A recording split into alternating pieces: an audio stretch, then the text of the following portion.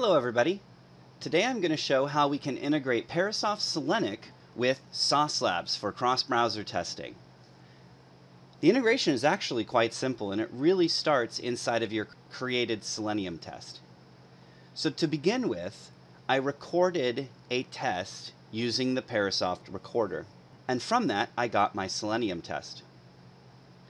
Now, in order to run these tests inside of the Sauce Labs ecosystem, I simply needed to add some new desired capabilities. I needed to provide that the platform was going to be a remote web driver, and then provide the URL to my Sauce Labs ecosystem. From this, I can simply execute these tests now inside of Sauce Labs, but I'm going to show you how we can combine these two technologies together.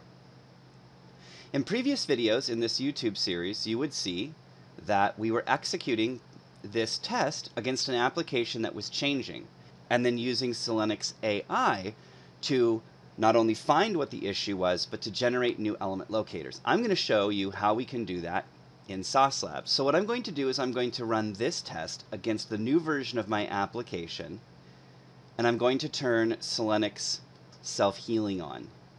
So here I'm going to go ahead and click on Sauce Labs. We'll go into the Selenic arguments. We'll perform self-healing. We'll get ourselves a report. And then later on, we can create some API tests. But that's a later video. So let's go ahead and run this. So while that's executing, I'm going to go ahead and open up my Sauce Labs browser. And here we go. We see that this test has started. Let's go ahead and take a look at it. So you see now that we're executing this test in Sauce Labs.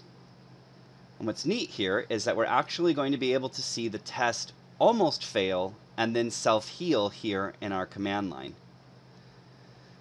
So the change in the application is taking place here on this bill pay. You'll notice that there's a new field called email, and phone number has changed. This test will not be able to click on phone number because the ID under the hood is dynamic.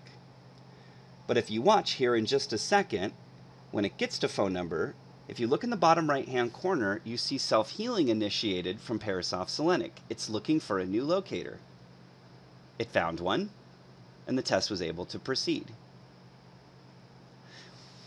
By combining Sauce Labs cross-browser technology with Parasoft Selenic, users can not only benefit from reduced maintenance costs from their Selenium test scripts, but can also benefit from reduced operating system and browser environments because Sauce Labs allows you to execute these tests across a myriad of different browsers.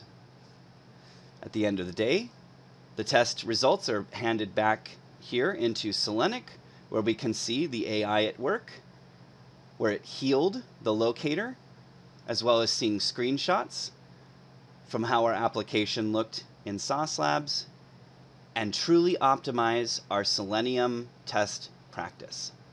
If you'd like to try this solution out for yourself, request a free trial at www.parasoft.com/Selenic and unlock the power of Parasoft Selenic and Sauce Labs.